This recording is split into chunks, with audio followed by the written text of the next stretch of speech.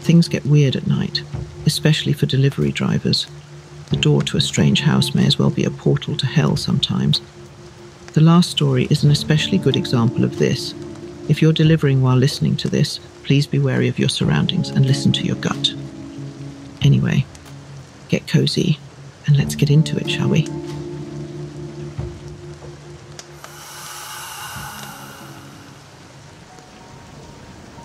I, a 22-year-old female, used to do Doordash on the side for some extra cash. This was in the summer of 2018 when it was newer, or at least in my town it was. Since then, I think they've made many changes, but it was unorganized at the time. If you don't know what Doordash is, it's like a food delivery service typically for restaurants that don't deliver. Think McDonald's, Taco Bell, etc. Anyways, the one night I was doing deliveries all day, I decided to do my last delivery around 10 p.m. So I get an order in, and the person wants a medium cheese and pepperoni pizza and loaded potato wedges from a nearby pizzeria. I wondered why they'd order from a pizzeria that delivers, but I figured it was because this place was notorious for taking forever when you order for delivery. I accepted the order and headed to the pizzeria. I arrived, picked up the pizza, confirmed I had picked everything up on the app and was on my way. The app notified me of the special instructions the customer asked for, which was to call them when I was outside. Okay, nothing unusual there. Lots of people asked for that so they can come out to me. I get to their address and it's downtown. It's a larger apartment building and it's completely pitch black. Instantly I get an eerie feeling. So when I pull to the curb, I stay in the car and call the number. Hell no, I wasn't about to go near that building. Luckily Doordash has this thing that hides your actual phone number.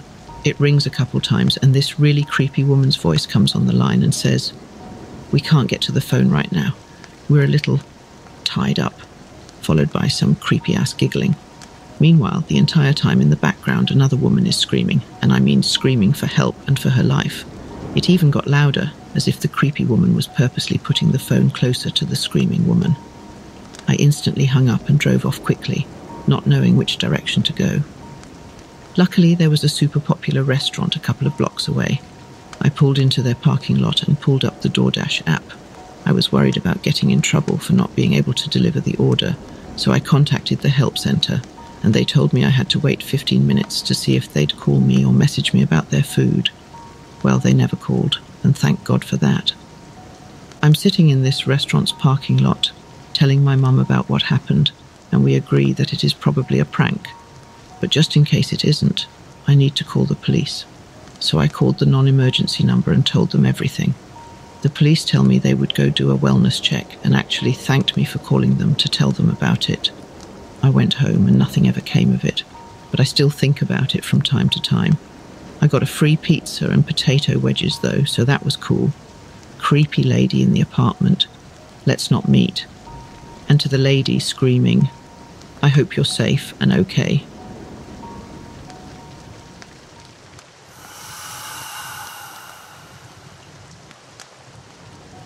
I deliver pizza and I'd been having a really busy night, non-stop back and forth without any time to pause and take a leak.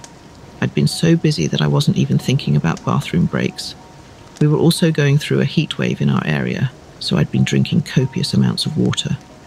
Suddenly, as I was driving to this particular delivery, the urge to go hit me, like things went from 0 to 60 in an instant. Thankfully, I was close to the customer, so I could get this one over with quickly, or so I thought. I pulled up to the house, which was an area I'd delivered in before, so I could immediately see that something wasn't right. All the lights were off in the house, not even the glow of a television or anything. It was extra apparent because the street light closest to the door was out of order, and on top of it all, the block was dead quiet. This is a big university area, and obviously there aren't many student renters in July, but there had to be at least one person because someone ordered this pizza. Maybe they just liked sitting in the dark or were out back in the yard. Whatever.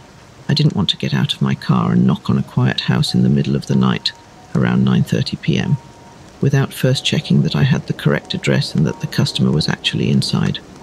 It was scorching that night, even after sundown. My car's AC is a joke, and the piping hot pizzas don't help much, so I have to try and open the car door as infrequently as possible to keep any cool air in. I called the customer's number, and the voice on the other end was gruff and out of breath, saying, Yeah, I kept it clear and concise. Hey, it's your pizza out front, but there doesn't appear to be anybody home. The customer replied, still gasping for air. Yeah, I'm not home. I had to pee so badly by that point that I was much less patient than I'd otherwise be with a customer right out of the gate. Well, then we're going to have to terminate the order because I've arrived in the stated delivery window and you were supposed to pay in cash, so I don't know what to tell you. Plan ahead next time. I instantly regretted letting my bladder do the talking for me. The voice on the other end came through more clearly as a young, bubbly, and very distraught girl who couldn't have been older than 20 or 25. Oh my gosh, I'm so sorry. I was running down the street so I could barely hear you. She cried, I just switched you out of my AirPods. Is that better?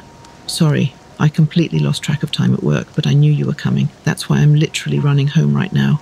Please don't leave. I'm starving and I don't have a car. Seriously, please don't leave. 5 minutes tops, okay? I know what it's like to be hungry, running late and have no car, but not live near any restaurants. Plus, when I heard her voice, I began to remember, more specifically, having delivered to this place a couple times before, and she'd always been perfectly nice. Now I felt bad for snapping at her. I tried to walk it back while simultaneously looking out my window for potential spots to pee. No, it's my bad. I'm letting the heat get to me, and it's not your fault. No need to rush. See you when you get here. While surveilling the street, I hung up and started to think I was really out of luck. All the other houses had people in them and were close together, so there were no clumps of trees or out-of-the-way patches of land or anything. Of course, I tossed my empty water bottle at the last delivery because I'm an idiot. Finally, I decided it had escalated to an emergency, and the safest bet was to use a bush in front of the woman's house. She wasn't home. The streetlight was out, so no one would see me. The people who were home were inside. My car was parked across the street, and we're a small shop who don't wear uniforms, so if someone did spot me, they'd have no way to connect me to my employer. Animals pee outside all the time. Humans are animals, this is fine. I scurried over to the tallest bush in her front yard. She didn't have much of a yard, just a walkway lined with bushes and flowers that ran adjacent to her front door.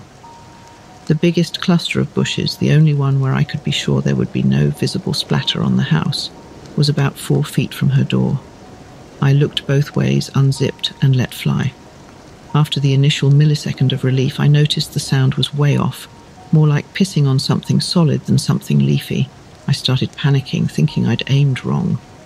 But once I start, I can't simply stop midstream, so I kept squinting into the darkness to see if maybe I was hitting a key rock or something and could move a few inches over. Instead, all of a sudden, I heard a way more concerning noise. A deep voice exclaimed, "What the fuck?" And before I could turn around, assuming I'd been caught by a neighbour, a man came leaping out of the bushes. He blew by me, brushing my golden shower off him as he did. He spat pretty emphatically on the ground, so I think I might have beamed him right in the face. I didn't see where he went after a few paces, but though this next part is a blur, I think I remember hearing a car screech out a bit further away after a minute. By that point, I'd gotten some night vision, so I could make out his height, build, and outfit, but only the most general details of each. I was so shocked that I didn't even put my dick away.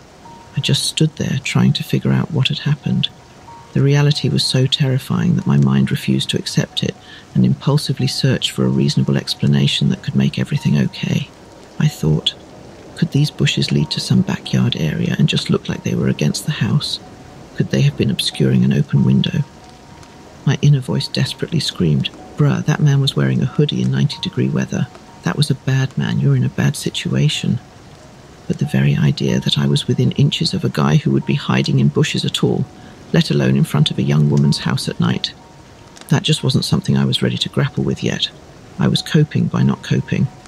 My fight or flight response totally failed me at that point because my dumbass did the absolute last thing I should have done and approached the bushes to try and validate this. There must have been a good reason for a man in a hoodie to be behind these bushes in the middle of the night theory. So I walked over to the side, turned on my phone flashlight, and tried to peer around the line of shrubbery. Pro tip, as scary as things may look in the dark, seeing them with a single beam of your flashlight can make it even worse. That's when I saw the bag. There was a tattered drawstring bag sitting behind the bushes, slightly splashed with pee. But I was in such a moronic daze from the shock of the situation that I grabbed around at the bag, thinking, "See, this is it. This will explain why he was back here."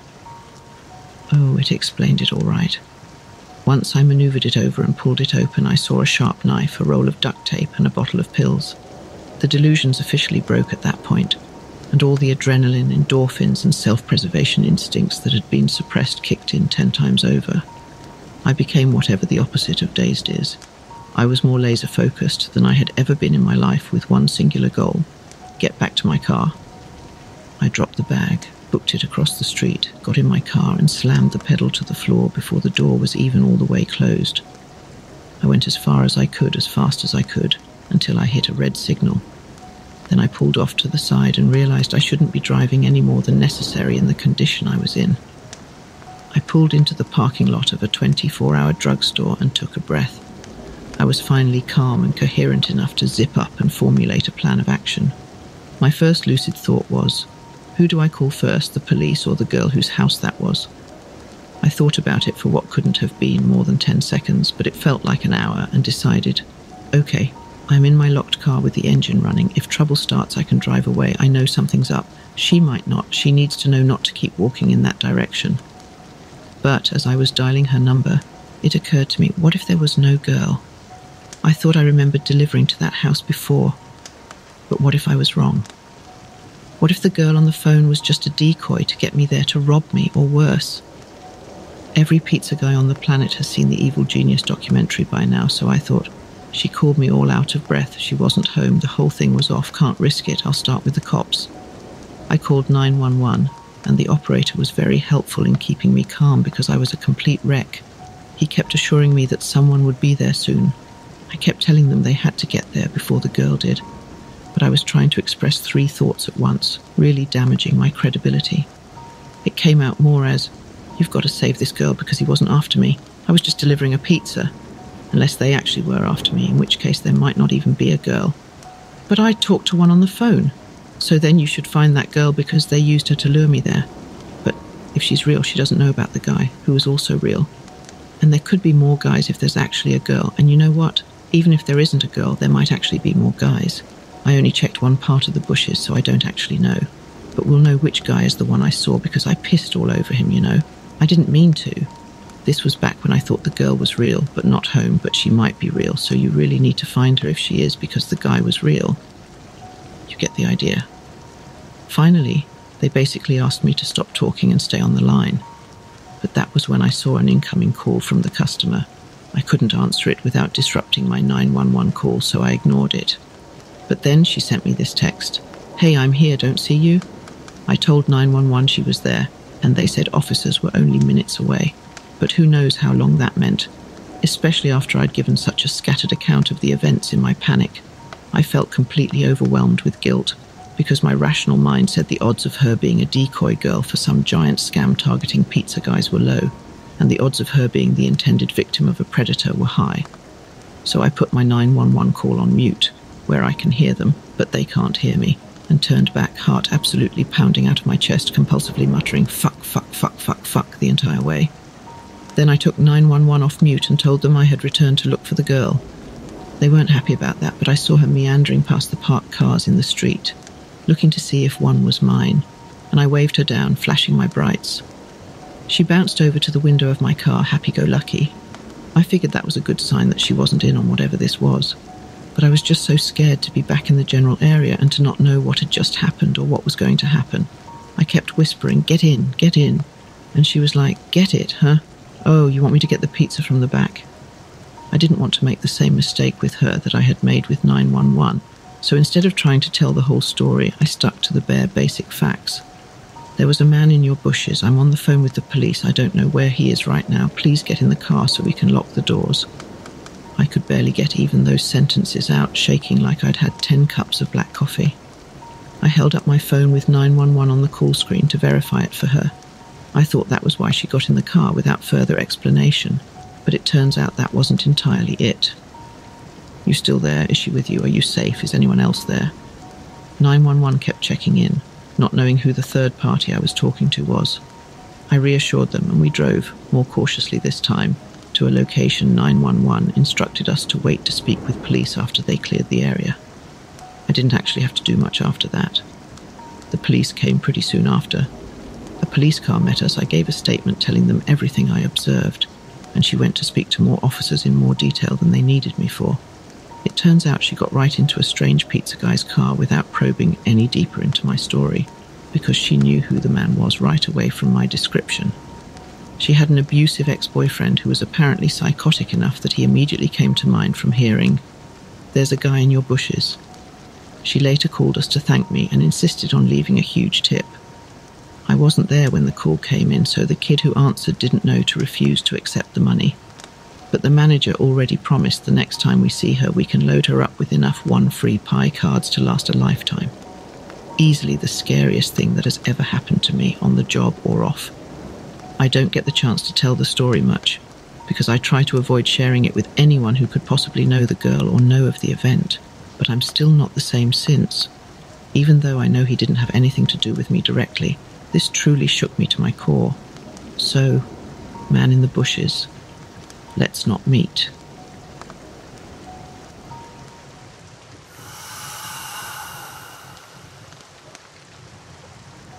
About 2 years ago, I worked part-time at a popular pizza chain as a delivery driver. I had a full-time job during the day, so the pizza place shift would be from 6 p.m. to 12 p.m. I enjoyed the job because it was easy, and I made good money, but I hated working at night because it was dangerous. One night we got a call 30 minutes before closing for a delivery in the worst part of town. I was stuck taking the order since my manager sent the other driver home early because it was a slow night. I hurriedly headed out to deliver the pizza. About 20 minutes later, my GPS said I had arrived. I couldn't read the house number as it was pitch dark, and none of the houses had their porch lights on. For safety, I called the customer to ask if they could turn on their light. He didn't answer until the 6th ring. He tells me his house has 2 trash bins next to the curb and that the light is broken, so he can't turn it on. I start walking through the front yard to the front door when I see a man staring at me through the window.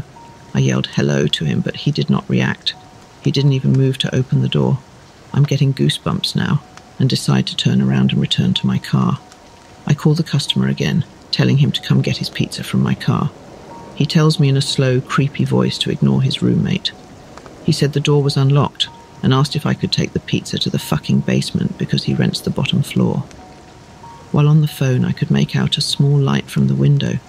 The man that was staring at me earlier was on the phone talking to me. I hung up and took off. When I returned to the restaurant, phones were turned over. Any complaints would have to wait till the next day. I'm not delivering to any basements, and I'm taking your pizza home for dinner. Let's not meet again. Ever.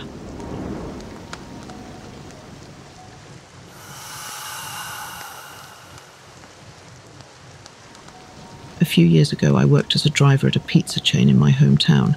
I was 27 but made darn good money delivering. I had worked at a few other places, both local and prominent chains in the years before, and I still work as a Doordasher on occasion, even after this happened. Now I choose to deliver in much safer areas for this reason. I got luckier than I could ever imagine. One night I was working and had a double, 2 deliveries to take. Both were cash orders. I had $12 left in my bank. Side note, a bank is what drivers are given to use as change for cash orders, so you don't always have a ton of cash on you. The first order went smoothly. The guy gave me $50 for a $35 order, so I was excited about the nice tip. I drove to the second delivery. It was at an apartment complex with multiple buildings. I had delivered there before. The sun was about to set, but it was still very light out.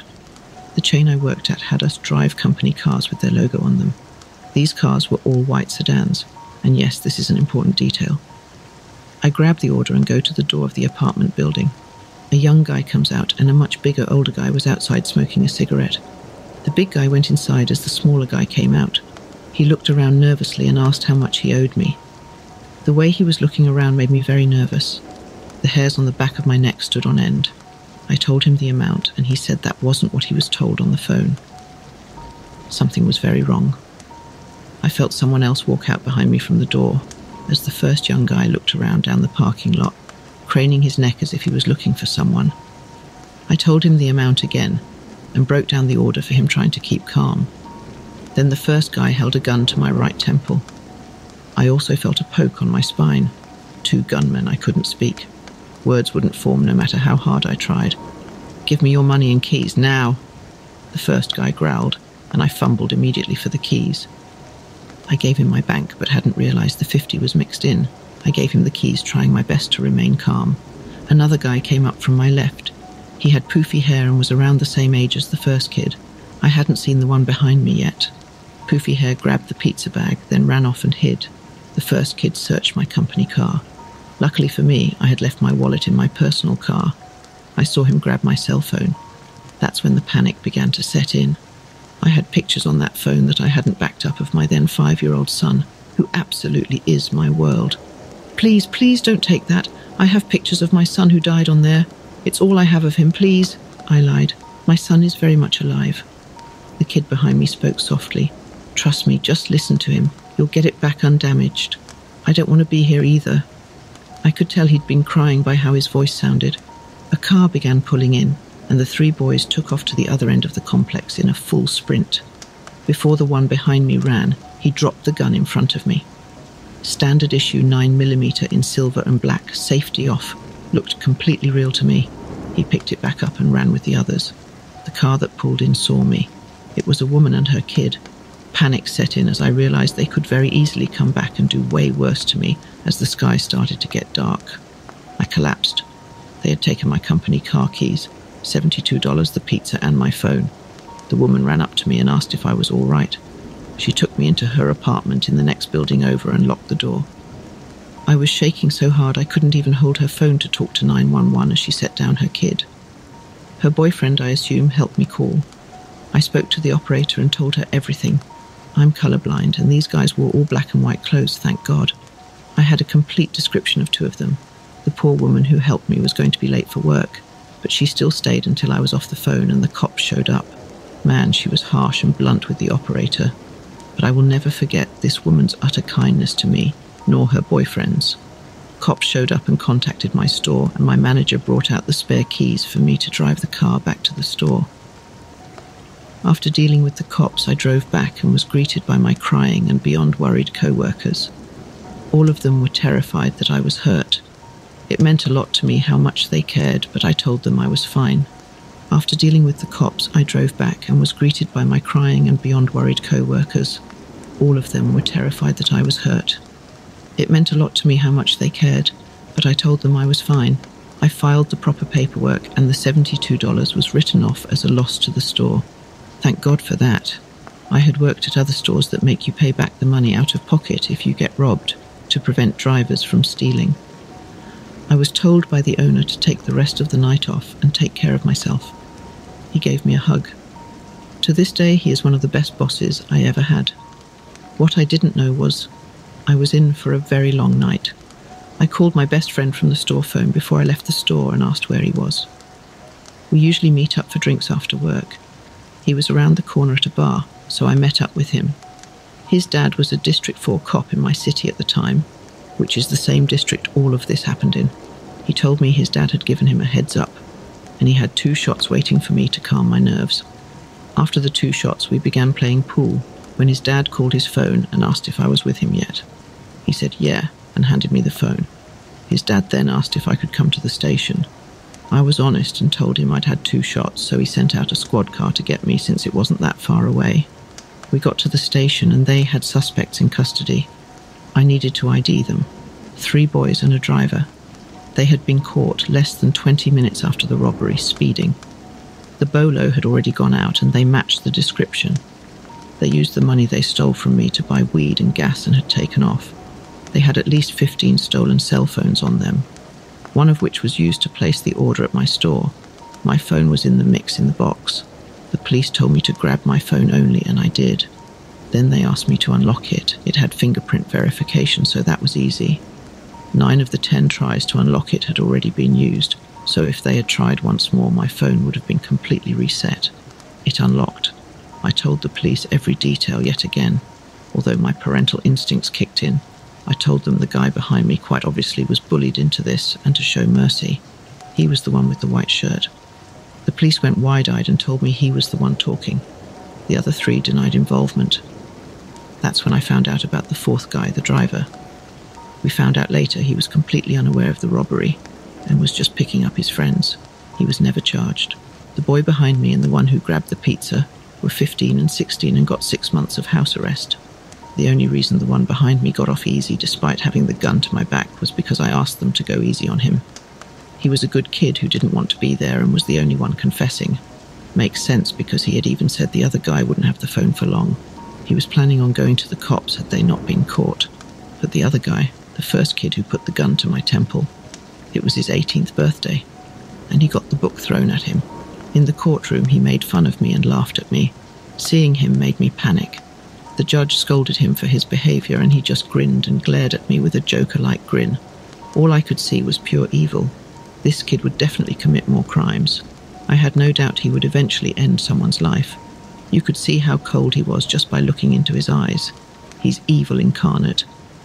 I grew up in a town full of murders and abusers, but I'd never seen this kind of evil in my life, and I never wanted to see it again. I asked to remain anonymous and have my name stricken from the records in case he ever got out. I'm so glad I did, because today I got a letter from the state. He's being released next month. The court only had my old address, my parents' house, and my mum didn't think the letter was important. I had missed the deadline to protest his release from probation. The plea deal was 8 years, it's only been 4. He's getting out early due to overcrowding of all things. Not good behaviour, but overcrowding. Next month. I'm ready if he finds me. My wife, parents, and everyone I know knows his face and name. If he tries anything, we're all ready. But for his sake, let's not meet. To the woman and her family who helped me, if you see this, please know my undying gratitude for you all. It was inconvenient for you, yet you still were late to work to help me, and I cannot thank you enough. I hope your beautiful baby girl is doing well too. I would gladly meet you again to give you the proper thanks you deserve. From the Domino's driver in Southwest Ohio.